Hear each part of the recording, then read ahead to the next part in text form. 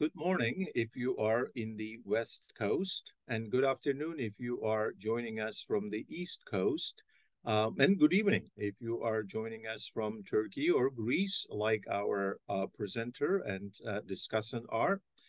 My name is Baki Tezcan. I teach history at the University of California in Davis, and I convene the online meetings of the Ottoman and Turkish Studies Association. Today, our chair will present to you the presenter and also the discussant.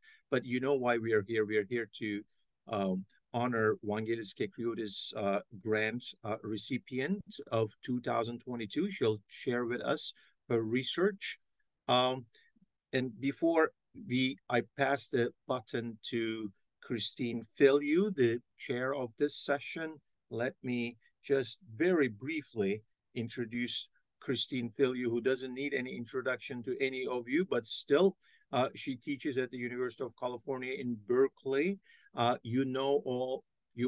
of you must know her from her books. The first one was The Biography of an Empire Governing Ottomans in an Age of Revolution, was also translated to Turkish, and then Turkey, A Past Against History was also recently translated to Turkish.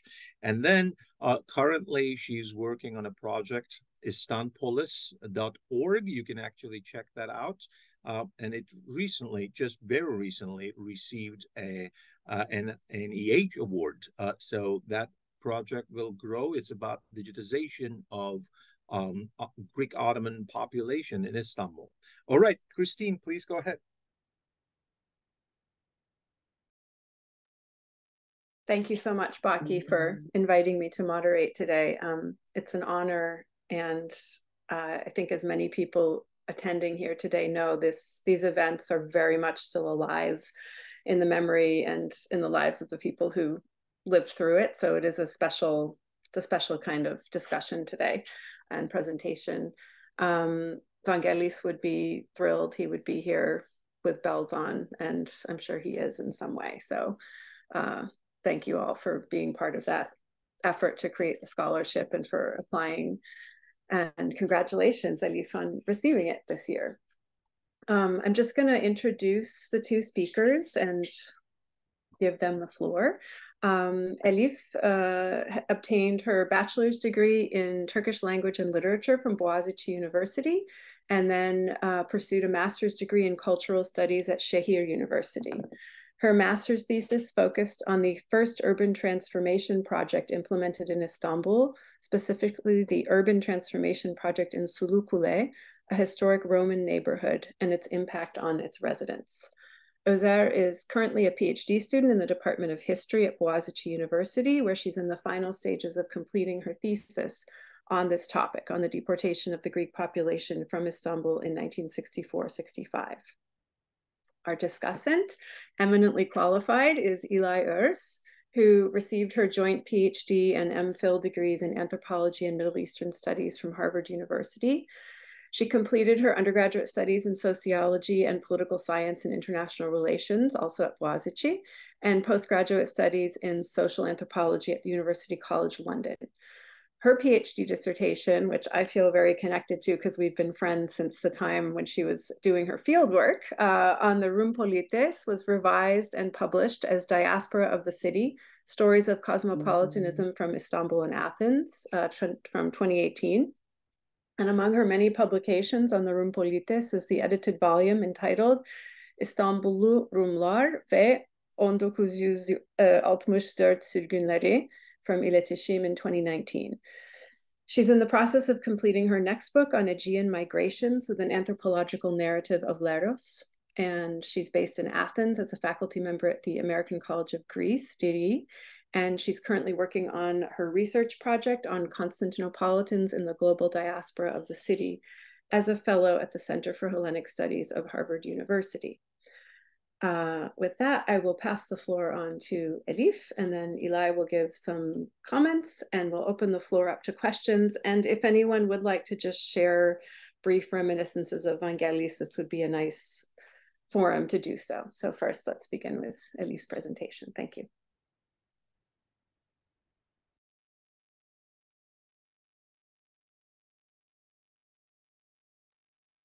You're muted still, Elif.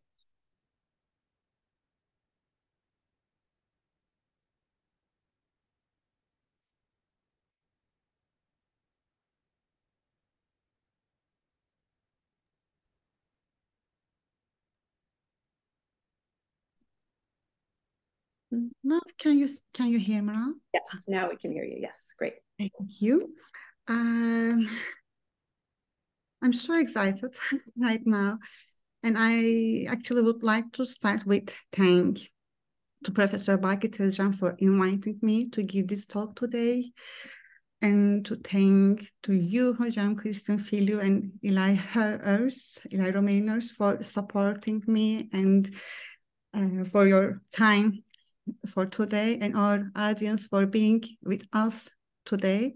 It means a lot for me. Thank you so much from the beginning. And I would like to share my presentation with you. Just a second. I think you can see my slides, right? Okay, perfect. So, the expulsion of Greek citizens from Istanbul in the mid-20th century stands as a significant yet often overlooked chapter in history.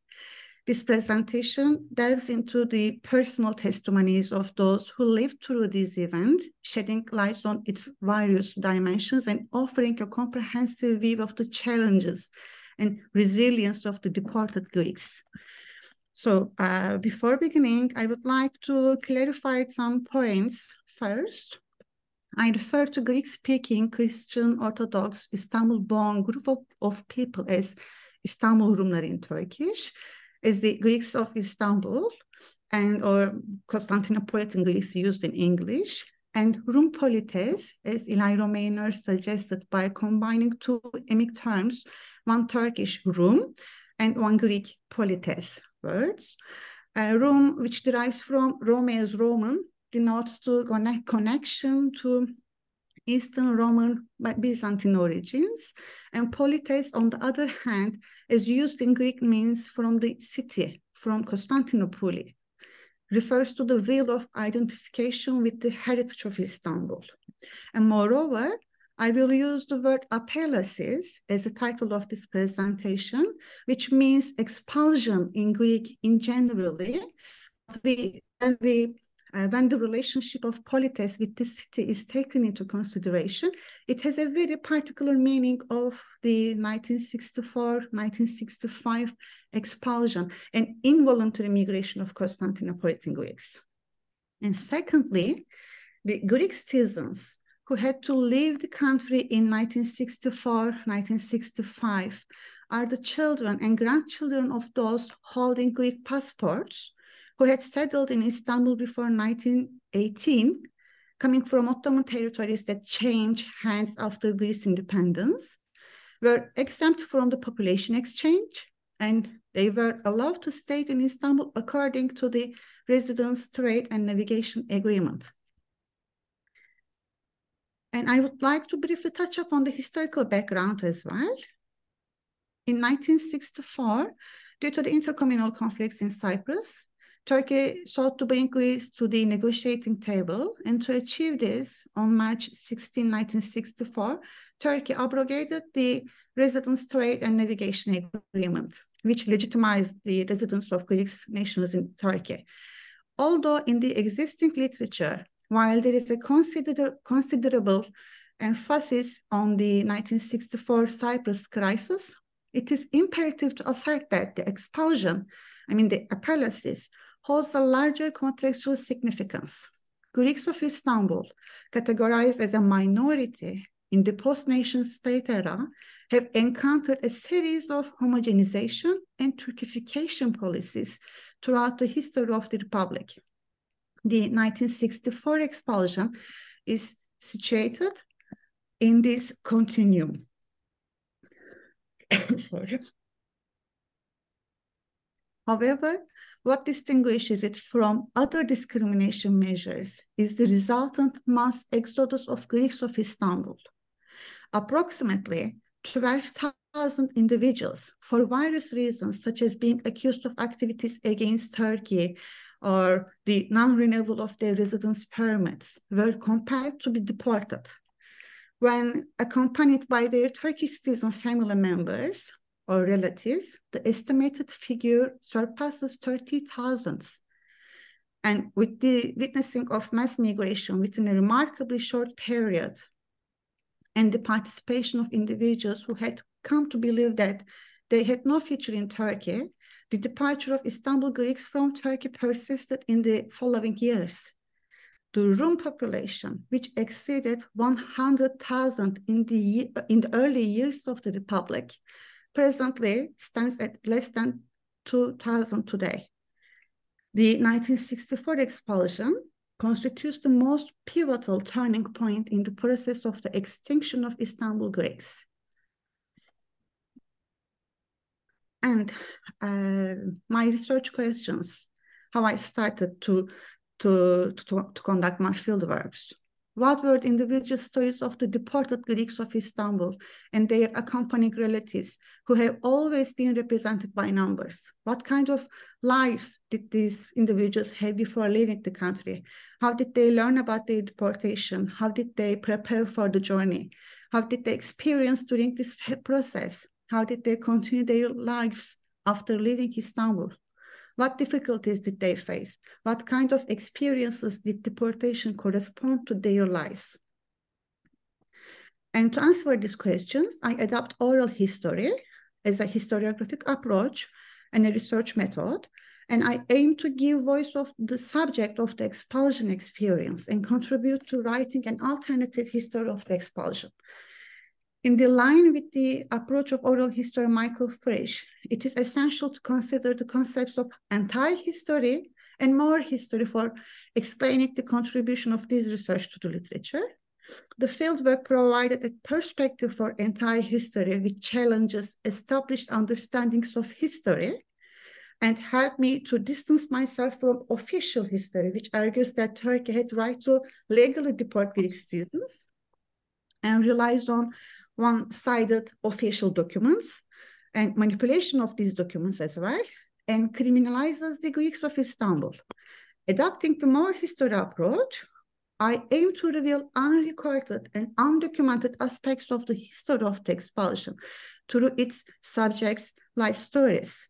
By listening to the life stories of Rum polites and recording their experiences of the expulsion, I generated new sources in this field.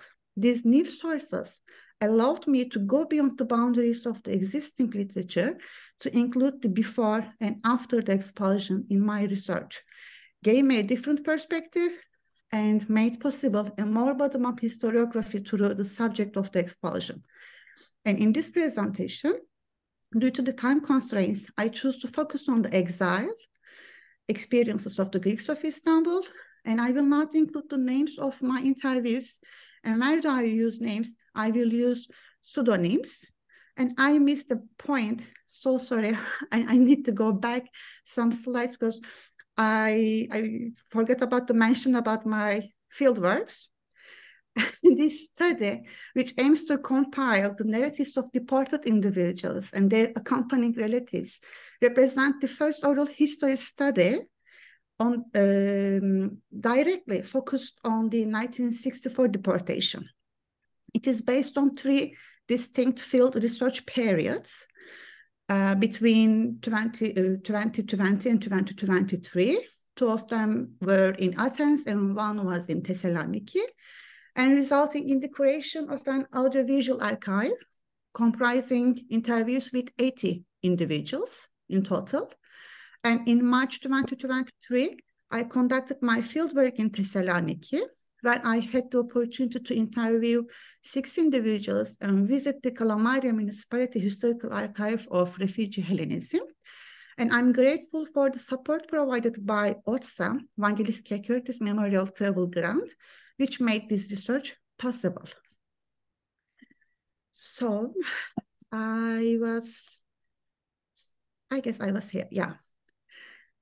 In the context of Greek citizens facing deportation Interviewee testimonies have revealed 3 primary methods through which they learned about their impending deportation: receiving a deportation notice directly from 2 visiting police officers at their home or workplace, or being informed about the impending deportation through acquaintances before receiving the official notice, or discovering their deportation through the publication of their names in a newspaper. So, based on the testimonies gathered during my field research, it became evident that some Greek nationals, upon learning of their impending deportation, explored various strategies to avoid leaving Istanbul. For example, you will see the petition campaign organized for Ivis Tangali on the slide. And these strategies actually included applying for Turkish citizenship to maintain their residency, pursuing a marriage and conversion to Turkish nationality, and attempting to overturn the deportation decision through formal petitions, as Ivis Tangali did, or by seeking assistance from influential acquaintances. However, I only encountered one account of success in this regard. One interviewee recounted a situation in which a prominent member of their family was spared from deportation by paying significant bribes. In the initial phase of deportation, individuals were swiftly expelled, often without having the opportunity to bid farewell to their relatives under police escort. However, in the subsequent weeks of the deportation process, a 1-week grace period was granted to some of the deportees. And these relatively fortunate individuals visited the consulate following their police encounter, where the consulate coordinated daily or weekly flights in collaboration with Olympic Air and provided them with flight tickets. Additionally, some deportees requested that the consulate transport certain personal belongings to them in Athens using diplomatic channels. The consulate received these items, and if the recipients could be located at the provided addresses, successfully delivered them. Notably, one interviewee, Savvas, shared a poignant account of his father, Dimitris, losing his cherished stamp collection at the consulate, an incident that deeply affected him throughout his life. Furthermore, another interviewee mentioned a discovery made years later, stumbling upon an archive in Istanbul that contained boxes filled with personal belongings left behind by deportees. These items included eyeglasses, watches, wedding rings, fountain pens, and stock certificates dating back to the Ottoman Empire. And individuals who were not accused of harmful activities, but were deported due to the expiration of their documents, were permitted to ship their belongings. The items were marked for shipping from Sirkeci, were also recorded in their passports. Several months later, if they were fortunate, they could retrieve their possessions in Athens, and you may see an example on the slide also. However, there was a case involving the famous painter Ivis Tangali, who had been Bedirahmi Eyüboğlu's assistant and had been engaged in numerous international projects for representing Turkey. She had arranged for her entire portfolio to be sent to Sirkeci before her deportation, but unfortunately, she didn't receive it in Athens. And despite her repeated letters of complaint, she didn't receive any response. While she was a renowned painter, when she deported to Istanbul, her inability to prove herself as a painter in Athens was a distressing consequence of this loss. And in cases involving tax evasion, Greek nationals' residences and items at their workplace were seized by the financial authorities with taxation calculated at an elevated value. Besides the freezing of bank accounts, household possessions and personal items were confiscated with the intention of being fortified for the treasury if taxes remained unpaid. For instance, Dimitra recounted that after her father's deportation, Ministry of Finance officials visited their home and catalogued all their belongings. The sewing machine her father had purchased for Dimitra was the only item not included on the list because Dimitra's name was on the machine's receipt.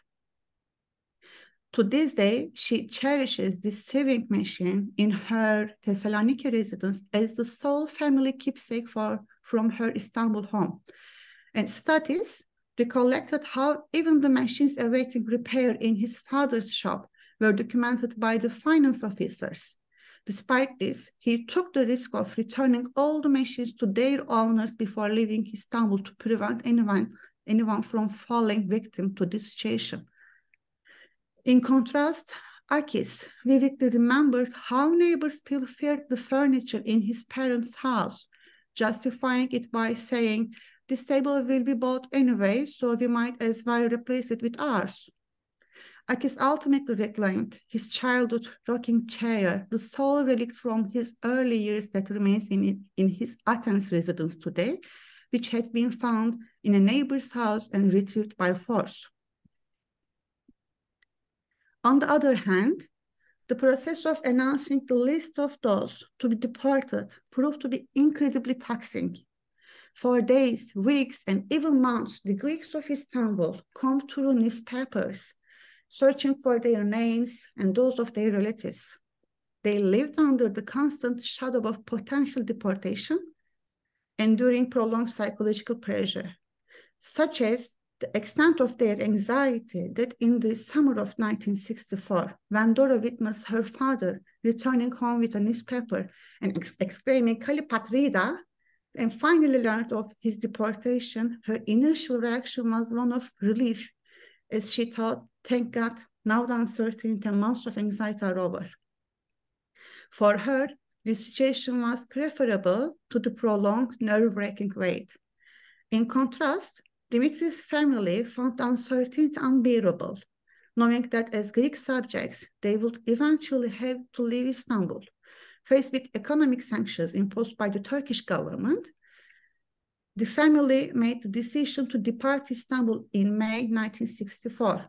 Dimitri's father, Niko, whose diary can be seen on the right, the owner of one of Istanbul's largest department stores, and clandestinely sold all his merchandise to a neighbor at a fraction of its value.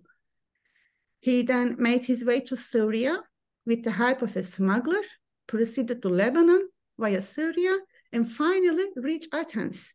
All these efforts were undertaken to ensure the money from the store's merchandise could accompany them to Athens. Ultimately, Niko used this money to purchase a second-hand car, which he employed to restart his business, selling fabrics in the villages of Athens. And with the narratives of departing Istanbul, customs emerged as a vulnerable and challenging aspect.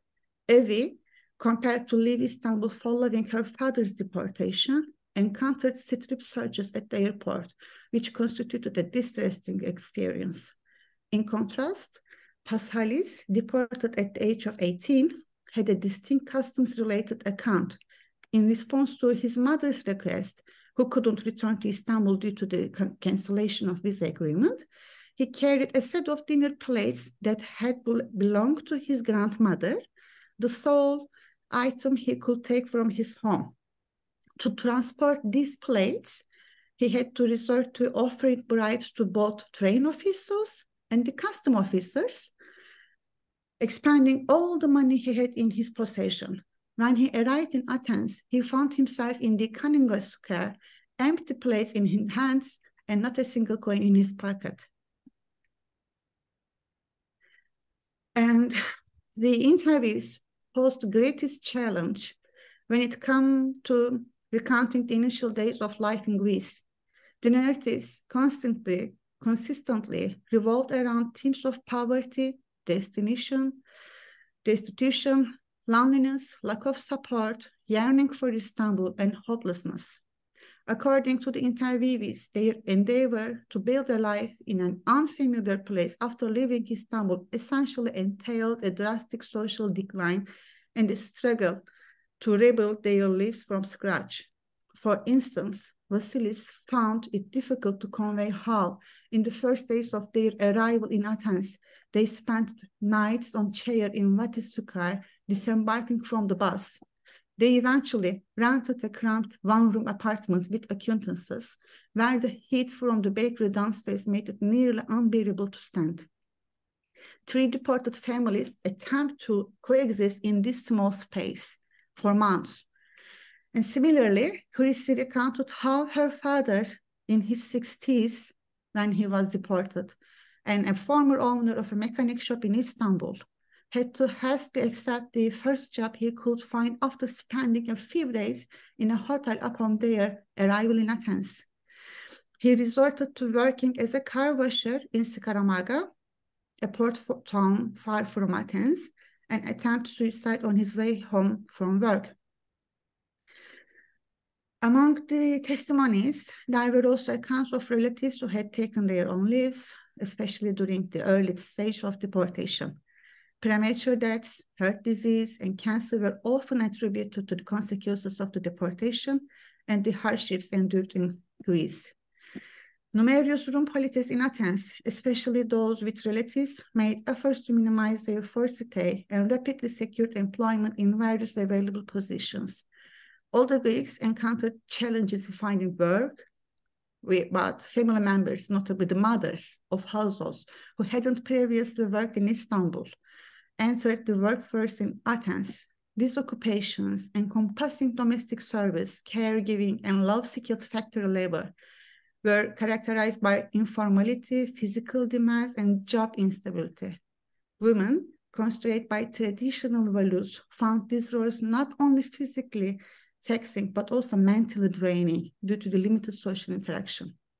Furthermore, interviewees who were younger at the time noted that dual commitment to work and education, managing their expenses with small incomes, and striving to expedite their academic progress.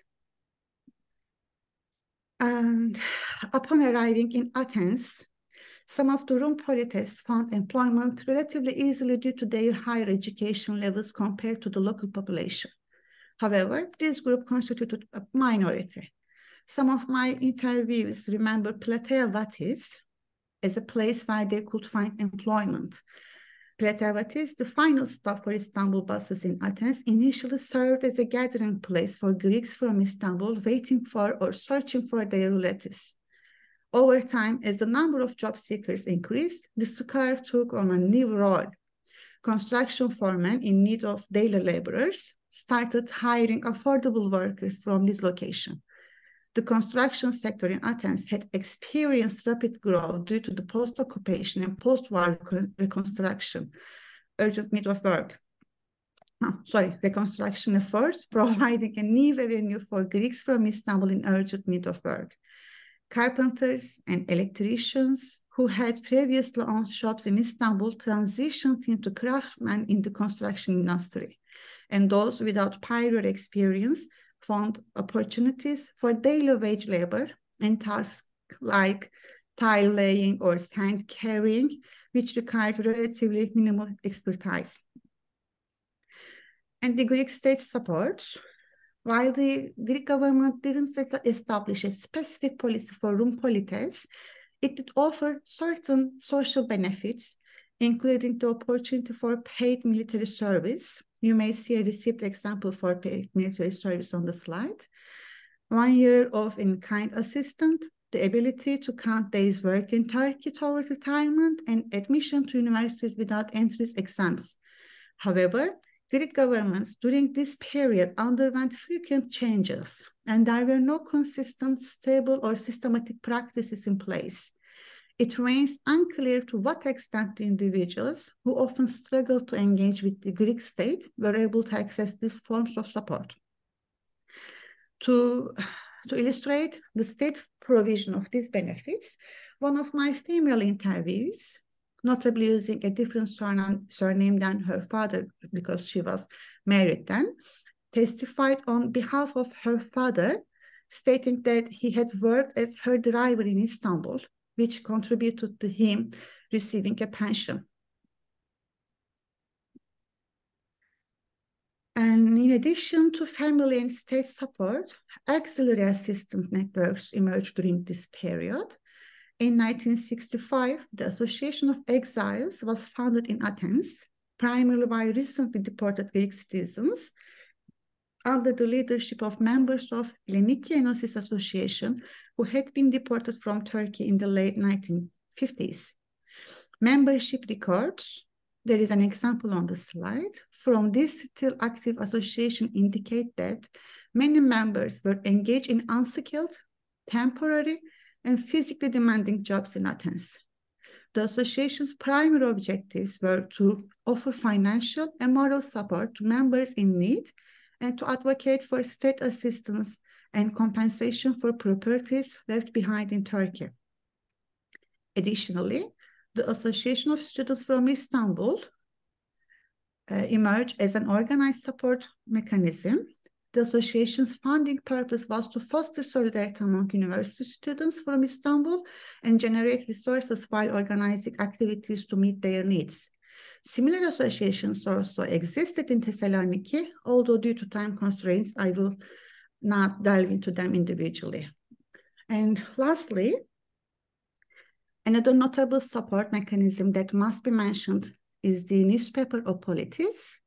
Apelasis, founded by a deported Rum Greek, initially started as a small pamphlet providing information on legal matters such as state aid and military service applications, along with job advertisement.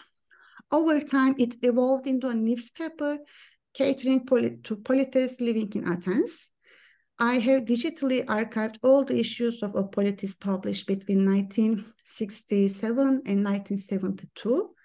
As an example, you can see in the photo, the shops are listed with their addresses in Athens and their former addresses in Istanbul on the left. There is also an advertisement for private tutoring by a graduate of Robert College on the Yeah.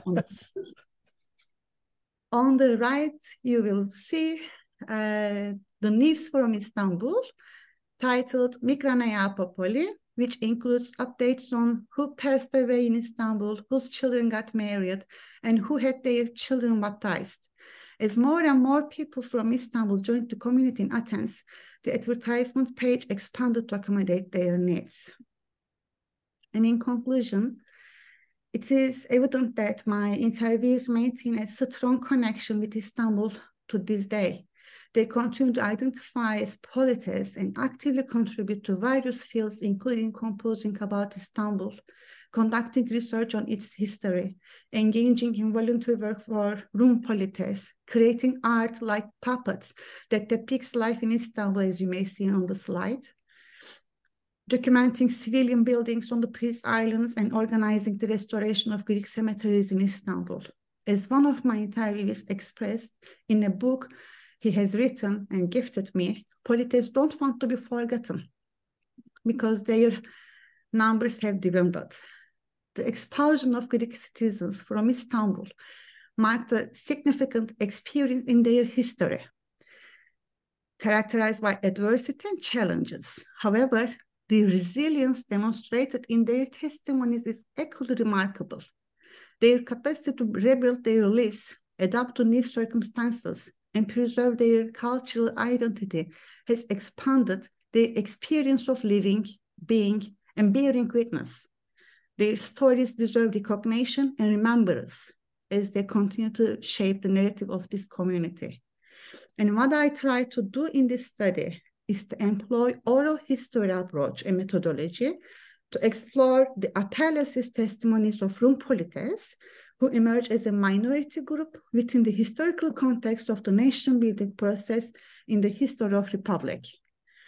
And thank you for your attention. Thank you so much, Elif. That was wonderful. Ilay, on to you.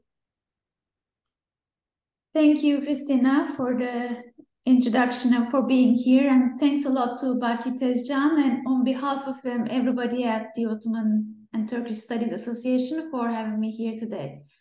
And of course, many, many thanks to Elif for this wonderful presentation of what I know to be an even more wonderful research project, and ultimately a great PhD dissertation that is coming up soon to be submitted.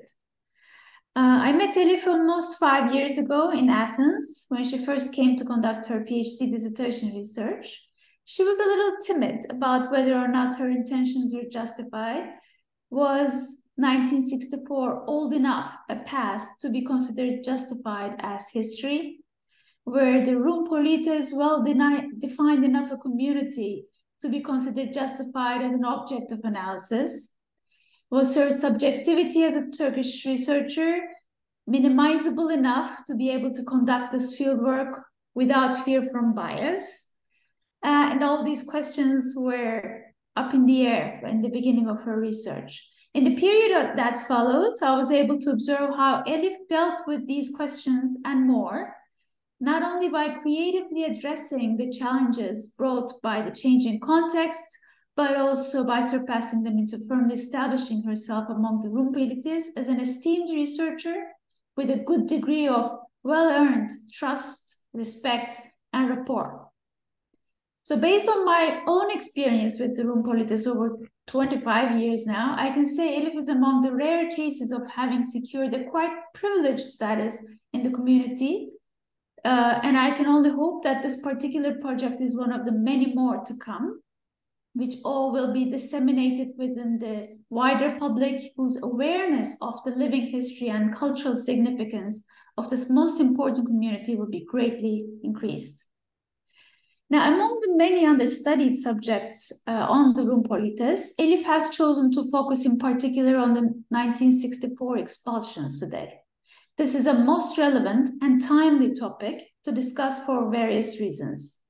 It's an event that gave way to the biggest wave of migration of the room polites from their home city of Istanbul.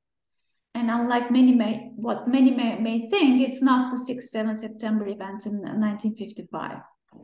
This is also an event that accounts for the most intense exodus from Istanbul by any community in the last 100 years at least.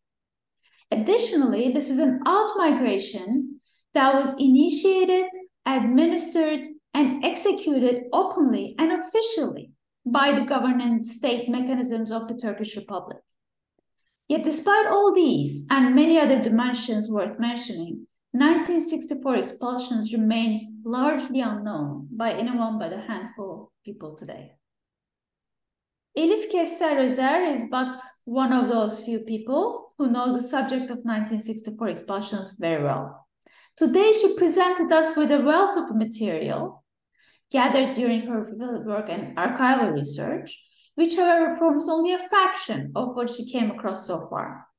You have listened to some of those stories and seen some of those documents, mostly sad and serious, all of which are rich in meaning, and all of which speak for themselves. The quality, quantity, integrity, originality, and the richness of the ethnographic and historical information is rather self-evident, so it is not what I wish to discuss today. I would rather like to address the framework within which this material is placed with a very brief intervention, and then draw out of this a few pointers that may structure the subsequent discussion in the following. Now, given the time constraints of this presentation, her soon to become profession as a historian, Kevser primarily underlined the concepts of more history and anti-history that challenges the established understandings of history as her main approach in the evaluation of this material. She certainly has more to say in that respect, and perhaps I may invite Elif to add some additional aspects of her theoretical framework during the Q&A session. In the meantime, though, I would like to address also the wider significance of this work in a somewhat more interdisciplinary context, as well as with a view on its relevance to some of our global issues today. What else can we learn from all these stories of room polites on their experiences of expulsion in 1964 into 1965? How do these compare to the other experiences of that generation at traumatic turning points in their history? What do these individual stories tell us about the status of the community, their historical legacy, their cultural contributions to the wider urban society of Istanbul and of the country. How did it work to have a significant group of Greek citizens within the boundaries of Turkey? And how have these parameters changed alongside major developments in the domestic and international politics of both Greece and Turkey, such as military coups, junta regimes, Cold War parameters, Cyprus events, etc.? How did the presence and the eventual removal of those Greek citizens affect the nature of the relationship of the Rum Politis community with the Turkish state, the Greek state, and the relations between Greek and Turkish states? In which ways did the minority policies get shaped differently as a result? Was holding different citizenship a matter of division within the Rum Politis community? Or was it a matter of flexibility, matter of origins, preference, or convenience? Either way, what does that tell us about the salience of citizenship as a marker of identity in the mid-20th century in comparison with other markers such as religion or ethnicity? To what extent was the level of integration into or acceptance by the wider society changed based on whether these identity markers were common or not, both in the case of their lives in Turkey and in Greece? Did the order of importance laid on these characteristics change after forced displacement? Were perhaps other markers of identity, perhaps of belonging or keeping connections to the home city, come into force in the diasporic conditions of Greece? How exactly was the class dimension affected before and after forced displacement? Most episodes indicate a loss of status and class as a result of migration, taking into account mainly socioeconomic parameters. In the case of Rum Politis, were there other aspects, such as artisanry, education, work ethics, networks, prestige, etc., that allowed for a different conceptualization of their class position, or perhaps quicker upward mobility in some cases? How did they compare to other migrants in the country from that respect, domestic or international? After their expulsion from their city, did the expelled retain their connections with the community? How dense did the ties between the split sides of the community remain, and for how long? Can we talk about a broader international Rum Politis diasporic community today? What does that teach us about the comparable cases of split communities, diasporic networks, and forced migrations that took place as a result of governmental decisions? Can we rethink the expulsions of Armenians, Pontians, Kurds, Circassians, Assyrians, Yazidis, Pomaks, Romas, Egyptian Greeks, and you name more and more, many others in this geography in the last few centuries under this light? Can we consider the exchange of populations, or even the partition between India and Pakistan, as a point of comparison for cases of mass mobility and practices of unmixing the population? Can we see this case as yet another step in the attempts of nation states to dissolve the cosmopolitan remnants of an imperial order towards establishing purified, standardized, homogenized nations? Too many questions, I know, but only a few from among many more. And of course, you can write whole chapters, if not books, about each one of those. And I know that Elif has some answers, but they're not for Elif to answer right now, clearly. Or to address in any capacity beyond what she's already set out to do in her dissertation. Whichever angle she chooses to highlight, I'm confident that it will be an invaluable contribution to the literature, as we're dealing with a case that is very rich in content, very thorough in its documentation, very broad in its coverage, and very effective in its analysis. And I'm really not complimenting. I have posed these as possible research questions, though, to give a sense of some of the dimensions that get unearthed as a result of such careful and dedicated investigation that remained in the dusty corners of the archives and was thus overlooked and understudied thus far. Elif's current work is surely going to be the first among many of hers to follow, but also hopefully help inspire more researchers to undertake this topic from these and other perspectives in order to shed light on many of our historical and contemporary concerns today. Studying the room politis is a highly productive and promising endeavor, and I'm very glad that a productive and promising scholar such as Elif Kevser Özer has joined this path and will help drive it into a brighter future. Now, before I conclude this part, please allow me to say a few words about dear Vangelis Kechriotis, a dear friend, as I know he has been to many among you here. Vangelis and I met at the Graduate Student Symposium in the US in 1998, while he was still studying in Greece. We have since been in constant connection as he came to Turkey for a summer language program, then eventually moved to Istanbul, met and married Jada, had Rana, became a Boğaziçi instructor, and caught that terrible disease that took him away from us so soon. Apart from his many admirable qualities as a person and a scholar, Vangelis was an integral honorary member of the Rum politis community in Istanbul. I believe he would be glad to see his name being associated with and supporting this particular research project by Elif Kevser Özer.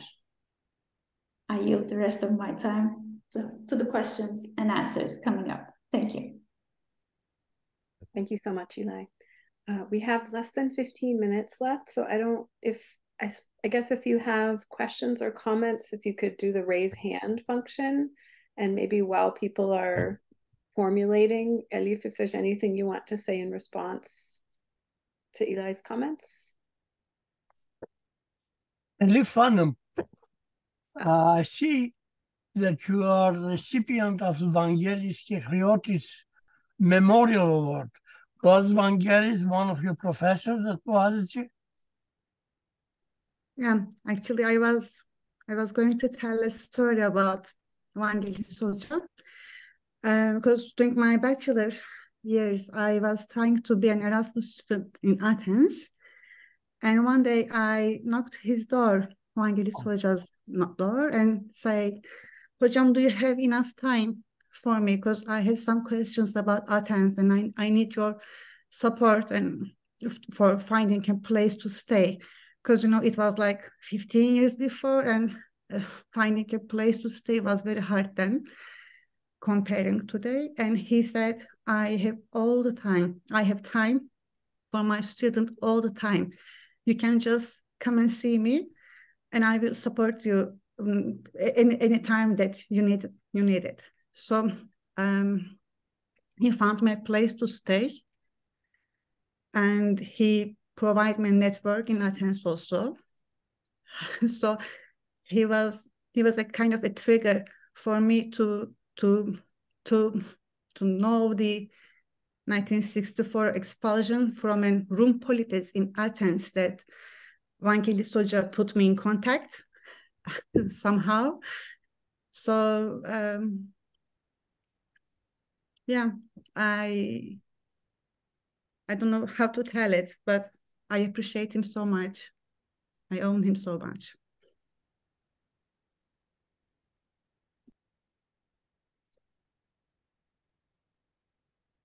Okay, the subject today was definitely the 1964 Apelasis, but Hercule Milas, who I believe is a participant today,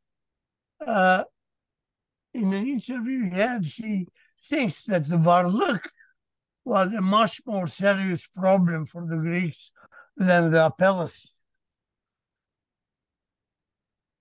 Would you have any comment on that? Because I noticed one of your slides mentions varlık in the context of how properties were going for nothing because people needed the money to pay the varlık wealth tax. Actually, what as I referred in this presentation as the homogenization policies and the Turkification policies, varlık was one of them, one of these policies. But why I refer the expulsion as the there is the continuity between these varlık and the conscription policies, the 20 classes, and the pogrom, the Septembriana, and the expulsion. There is this continuity, but the expulsion, it differs from them. The other policies, it result in a mass migration. It is the turning point of the extinction of the Rum polities in Istanbul. Today, we are talking about the numbers like less than 2,000. And the expulsion, the Apelasis, is a turning point of this. Because people, I mean, the Rum polities lost their hopes to live in Turkey anymore after witnessing the mass migration and the deportations. So there is the link between the wealth tax and the expulsion, of course, because in a nation state, there was the reflex of getting rid of the minorities. So these are similar policies, but the deportation, the 1964 deportation, it's much more, maybe I can't say that, this is better, this is worse, but it is a turning point. Thank you for your question, by the way. Thank you so much. Mehmet, John Bailey, I see. Thank you so much for your talk. I just want to, why is this date so important? What makes it so special? So how did the Turkish government come to the idea that, okay, now we should get rid of our Greek minority? So what was the political background of it? So how should we understand the motivation of the Turkish government? Thank you so much. Thank you for your question. Actually, the Greeks of Istanbul, I mean, the Greek citizens, Rum polites, were exemption from the population exchange.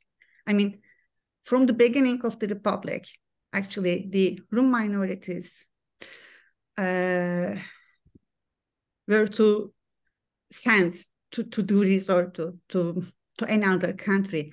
There was the reflex of, as I said before, the getting rid of the minority problems.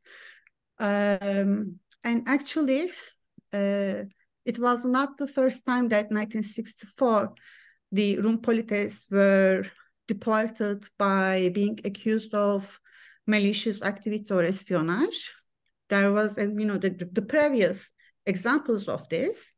For example, Kalumenos, the famous photographer who documented the Septembriana, the pogrom of 6-7 September. He was also deported in 1957 because of being traitor, because he documented the photographs of the destruction caused by Septembriana and communicated this to the foreign press, and that's why he got deported. And also, as much as we know that the members of Hellenic Enosis Association in 1958, they were also deported on charges of aiding Cyprus. And according to Anna Theodoridis' study, she scanned all the records of the exile, the Association of the Exiles in Athens, and around 50 deportations took place between 1957 and 1963. What I'm trying to say that the expulsion was not a clear-cut starting point of the reflex of homogenization in Turkey. No, there is the continuity, and the Cyprus problem became a kind of a suitable pretext to take a step forward, and also emphasizing on the continuity in the history of modern Turkey matters a lot, but also the context of the 1960s is also important, because we are talking about a society who experienced the Lausanne Agreement, and also who experienced the population exchange. And during in the early 1960s, the population exchange of Cypriots, Greeks, and the Western Muslims also in the agenda in Turkey, in the parliamentary talk and the newspapers. But this is not the thing that just anti-Rum issue. For example, during 1962, there is a well-known case of supporting Kurdishness case. Some Kurdish intellectuals and the students were on trial because of promoting their Kurdishness. And during this case also, the population exchange between the Turkmens of Iraq and the Kurds of Turkish nationality living along the border was also discussed. So there was the reflex of homogenizing the population, and the Cyprus became a pretext. And I can talk about this a lot, but I don't know. My answer was enough. I don't know. Well, we have many more questions. We have a bunch in the chat, and we have Baki Tezcan and Herkumilas for sure. And if we have time, there's Güldeniz Kıbrıs. I don't know if that's the proper name, but yes, Baki, please. Oh, I will let Herkül Bey go first because you know, I was just raising to have some questions in the queue, but okay. Great. Herkül Bey, please. Herkül Bey. First, I want to thank Elif and, of course, İlay. Actually, you talk about my story because my father was one of those that were expelled, and I was the other group, the one that had to follow the family. So it is our story. So thank you for dealing with us, being interested in us. Actually, there is a question always in my mind. Why is this issue so important now in our days? Why are we interested in this? Why are we interested in something that happened, say, 50 years ago? This is one question. Normally, we don't answer it. We don't approach the issue from this perspective because it is, I think it is, there are different reasons for people dealing with this issue. Maybe the Greeks differently, the Turks differently, the people involved, the minority itself differently. Anyhow, I don't know the answer. I have some ideas, but this is not the my main intervention. I want to remind something that the expulsions were the final strike that caused the deportation and the extinction of rooms in Istanbul. I mean, they left Istanbul after that. But it is not because that was the worst blow. Varlık Vergisi, I think it was as important. The 6-7 September was not so important, but still it was a blow. The reason that the Greeks of Istanbul left in 1964 and after 64 is that before they didn't have any place to go. During the Varlık tax, Greece was under occupation, so they could not go there. In 1955, economically, Greece was in a very bad situation. Whereas in 1964, Greece, well, was not, of course, a very rich country, but still it was a country that Istanbulians that left and reached Athens would write letters back and say, the situation is here is bearable, it's not bad, it's good. So actually it was two forces working.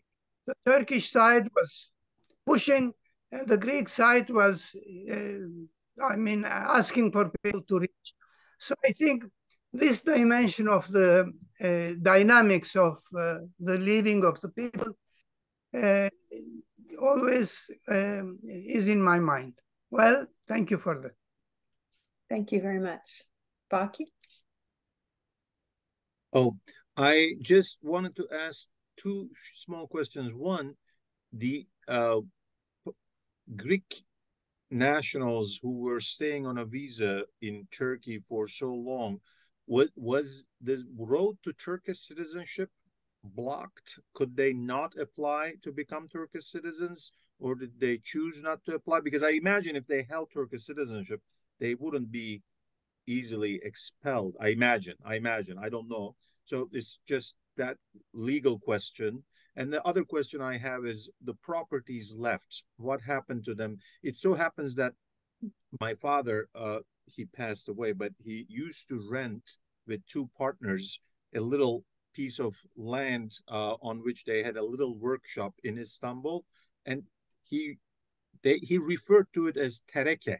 Tereke. That's the landlord was tereke. I had no idea what that meant, but eventually I came to learn that I think it is associated with the people who left, who were expelled in 1964, as well as the ones who left perhaps before. I'm not quite sure. Do the people actually receive these rents that are paid to tereke? People in Greece, are they able to access the rents that my father paid, or is it that somehow the Turkish government also took it and basically appropriated it? What is the status on that properties?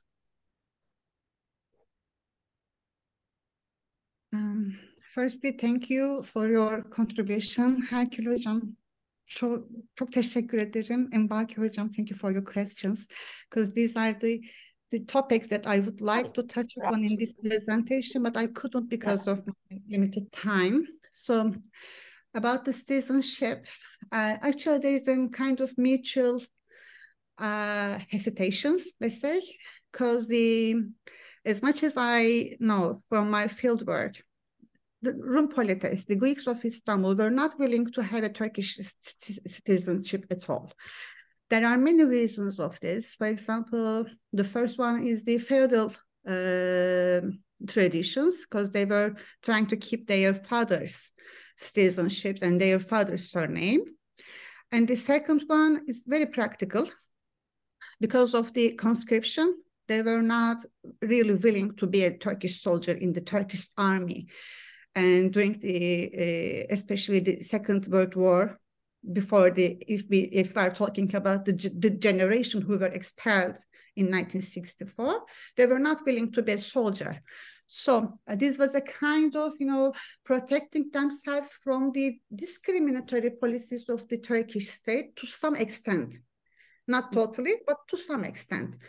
Because as much as I know that there were some Greek families who are, changing their citizenships, like taking Italian citizenship instead of Greek one. And then during the Second World War, they changed their Italian citizenship after the occupation of Greece by Italy, and then changing their citizenship to Spain. And when the Spanish consulate asked them to send some, let's say, the volunteers to Russia, they again changed their citizenship to Greece, and then they expelled, for example. There is some 3 or 4 families in this case. And also, as much as I know, there are some Greeks of Istanbul, I think like 2 or 3 families. They were Polish citizens after the Second World War. So they were having troubles in traveling in Europe, and then again they changed their citizenship to Greek, and then they were expelled. So it is not a kind of taboo changing citizenship. No, they were changing their citizenship, but they were not willing to obtain a Turkish one to protect themselves from the discriminatory measures of the Turkish state. And on the other side, there were also those examples who were applying for having a Turkish citizenship and didn't receive any positive response. For example, Ivi Stangali, she waited for 10 years to be a Turkish citizenship, but she couldn't. And also, I scanned the newspaper archives of 1964, 1965, and 1966. there were some news about the deported Greeks in Athens, and they told that even though they applied for Turkish citizenship, they couldn't receive any positive answer from the state, and they got deported. So that's why I'm calling this as a kind of mutual hesitations. Mm-hmm. And for your second question, properties, it is a kind of panorama of the anti-minority policies of Turkey. I mean, the case of properties. It is personally for me very heartbreaking, because I consider many testimonies of lost properties and having trouble after deported in Athens. And, you know, like I heard some cases like 40 years long struggle for, you know, in the court to take back all these properties from the treasury. And I think two people were successful in taking their parents' properties back, but they had to sell them because of the political pressure. For example, one testimony was from the islands, the Priest Islands. He got his share, actually, after spending 20 years in the Turkish courts and taking his half share of his parents' house, but he had to sell it to some privileged political figure from the island. Otherwise, he couldn't go and, you know, spend some time his property. So this is another chapter for my thesis. I mean, I don't know how to discuss it, because the properties is a kind of panorama of all the process. I mean, the expulsion didn't expand, didn't finish. When I heard these stories, I understood that the expulsion didn't finish, because the precariousness of the deported Greeks transferred to their children, and nowadays transferred to their grandchildren as well, when we look at the case of the properties. Yeah. I think Akis Elmazoglu had a question, right? Well, my question was partly answered by Elif, because my question was always why the expelled Greek citizens living in Turkey, most of them were established there before 1918, had never bothered to get the Turkish citizen. Because if these people were in Germany or in the US, within the first 5 years, they would make sure to get the local citizenship. Mm-hmm. One of the answers that I got from some fellow rooms whose parents were expelled, they said it was a matter of the army, because we rooms with Turkish citizens had to go to the army, and they could avoid that. As far as my second question was regarding the properties and the money of the rents collected in their bank accounts, as far as I know, that all went to the Hazine, to the real estate, and the money was blocked by the Central Bank of Turkey. So this is a question that has to be answered, why these people never bothered to get the Turkish citizen. Mm-hmm. And part of the reason is what Elif said, I believe. Yeah. Thank you. We also have a bunch of questions in the chat. Do we have a minute, Baki? I could just at least read some of them. Oh, yes, we could definitely, if you have time to, Christine, we could definitely address them. No problem. Yeah, I mean, they're kind of all part of the same larger question, I guess, so one person, so Samim Akgünül is asking, what is the meaning of these events now in people's memory? Is it, as far as your interviewees are concerned, is it a lost paradise? Is it an Asr Saadet mythified? Is it about grief and bitterness and endless gurbet? I think all of the above, maybe. Or is it a reconstructed memory that helps to build a specific politis community in Greece? And then similarly, well, the flip side, somebody else is asking, how these people were received in Greece, because we know the stories of how the Asia Minor refugees were received earlier. So I think maybe the question's informed by that. And what was life like for those polites that stayed even after all of this, that somehow managed to stay in Istanbul? Those are three of the big ones that are in the chat. Maybe I can start with Samim Hoca's question. Actually, the meaning of Apelasis made me think a lot. I mean, for years, it's my 7th year in my dissertation.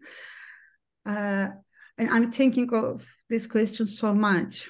Actually, since my study based on oral sources and personal testimonies is far from a general, definitive, and objective conclusion, but it is rather an elaboration of interpretations. And in each interview, I heard a different interpretation of what happened.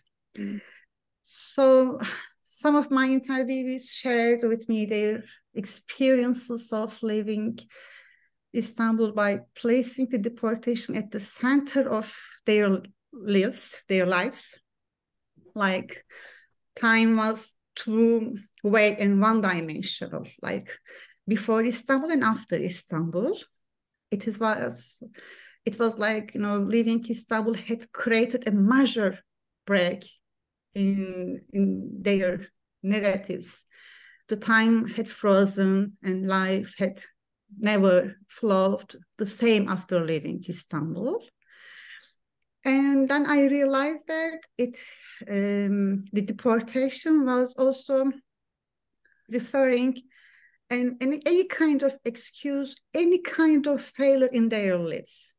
For example, some interviews talking about his divorce. He's giving the deportation as the main reason of it. Because he said, like, you know, I lost my connection with life, so that's why I couldn't constitute a family after them. And for some, it was not like this. I mean, the deportation means a lot, but it was not a kind of frozen time. For example, one interview said that life is like this. Okay, we left Istanbul, better or worse, we don't know. And life went on. Tapanda rei, he said. Everything flows. And there are some of also who said that iyi ki oldu. What happened, happened. It was good that we were deported. Otherwise, we will stay in Istanbul and living under the pressure, under the full of fears of being minority. So these are different interpretations. And in order to understand the meaning of Apelasis, I had to theorize these different interpretations. Or, I mean, why somebody says that it was the worst thing that happened to me, and the other said Tapanda rei. So I come up with the conclusion that the resilience maybe is the key concept that I can understand what happened to these people. I mean, the resilience is the capacity of positive adaptation to significant adversity. And it is not a natural born ability, but rather a dynamic process. So sometimes we feel resilient and sometimes we don't. So there are different parameters. I mean, the class, the gender, the profession, or being talented in something like, you know, in sport or in singing. So these different parameters affected the experience of room polites and how they received Apelasis. But nobody said to me, like, you know, the Apelasis was the best thing that happened to me. I should confess this. It is a really hard experience for anybody. And I remember now a female interviewee around 80s she said, it was a kind of little death to me. I didn't die, but I'm not the same. So it is really a hard experience. It is harder to some who lack of the support mechanisms to be more resilient. And it is maybe a hard experience to those, but not so much hard, let's say, to those who are more resilient than the others, who have the support mechanism around them. So there's not one answer to this question. There are multiple answers depending on the experiences, actually. So the second question was how they were received in Athens. Again, this is not a unique answer. This has not one answer. It depends, again, the experience, but I may say that if the capacity of integration is higher than the others, being received in Athens not so problematic. I mean, if a person have an cultural and social capital, and let's say have an intellectual background, so having capacity to integrate more democratic, more understanding people, his experience not so hard. But especially for lower classes and for women, being room polites in Athens was very hard in the beginning because their pronunciation was different. They were speaking Romaika, not Greek. So they were not, being an insider so easily. They were outsider all the time. And it was very hard for them to be seen like foreigner and humiliating at the same time. And apart from this, class and gender dimension, maybe I can say something about also the age factor, because as much as I heard from the testimonies who were much more younger than their, let's say, the friends, for example, in high school students in 1960s, they were also exposed to peer bullying because of being Istanbul, because of being from Istanbul, because they were not, speaking well, and they were not, using the historical Greek heroes in their, the name of these Greek historical heroes in their daily speech. Their knowledge on the Greek history, their knowledge on the Greek language, their knowledge on the being insider was not so much. So they were exposed to bullying from their classmates. So as I said, these experiences are so different than each other, depend on the various parameters such as class, gender, and age. And I'm so sorry for forgetting the third question. What was it?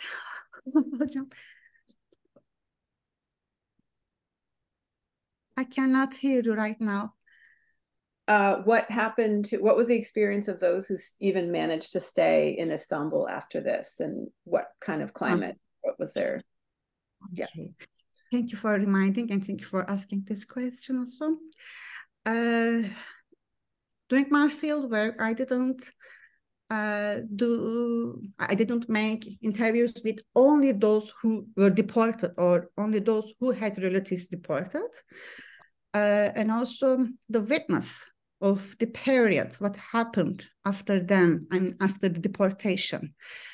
And I realized that those who were not deported in 1964 or 1965, they somehow migrated to Greece after all, and because of the deportation. Because all the neighborhoods in Istanbul change a lot. I mean, in a year, we are talking about 40,000 people who were left their, who were leaving their neighborhoods, their jobs, their friends. So the city was not the same. The life in the city was not the same.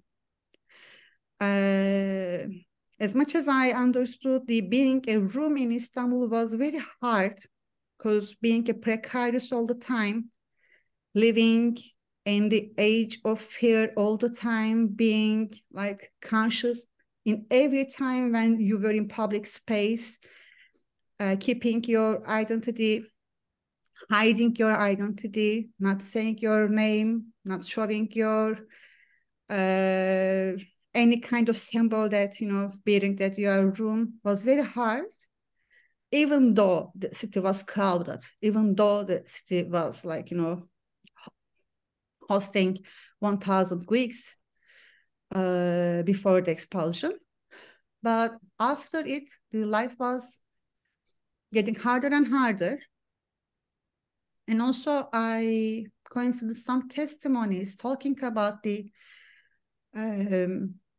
relationship between the neighborhoods, the neighbors. I mean, when the majority of the neighborhood, let's say composed of the Greeks, they feel somehow safe. But when the fabric of the city changed a lot, nobody feels safe anymore. Because being exposed to any kind of threat, you are the only Greek in one street, or you became the only Greek in one apartment. So that's the reason, actually, the mass migration, not just the deportation. I mean, the people didn't say that, oh, they are going, so I need to go. No, it happened. People said that, okay, there is no future for us anymore. And that's the reason, actually, one of the reasons that the changing in the life in Istanbul after the expulsion. Okay, I think we're out of time. Is that right, Baki? I don't know when the intended end was. Yeah, we try to finish by 30 minutes after. So we try to finish within 90 minutes. Thank you so much for everyone. Of course, Elif, thank you so much for your research. İlay Hocam, thank you for your commentary. Christine, thank you so much for sharing this. And I will just end by sharing a page on Vangelis, just in case there are younger people in the audience who have not known him, or they didn't get the chance to meet him. There is an Ottoman History podcast episode where people share their memories of him, and there is that you can listen to. There's also a PDF with written memories about him. I personally didn't have a very long-standing relationship with him, but I did meet him, and this little picture that he had shared with me after this event. I was in Turkey in 2011, 2012 for a sabbatical, and during that year he invited me to participate in something that he himself had organized. This had nothing to do with Greco-Ottoman history. It was something that he was engaged with through Eşitlik ve Demokrasi Partisi, the party for equality and democracy. It was a party on the left end of the spectrum. It was a very small party, but still it was trying to engage with the youth. And Vangelis had organized a panel that invited a few academics to talk about their topics. So you see there Levent Yilmaz, who talked about European stuff, and Vangelis invited me to talk about early modern Ottoman history. So he was very much engaged with Turkey in all kinds of ways. In 2011, 2012, there were several detentions happening. There were students who were being detained, and he was in the forefront of trying to protect them. The campaigns called "Öğrencime dokunma," "Don't touch my student," was one of the things that he was engaged with.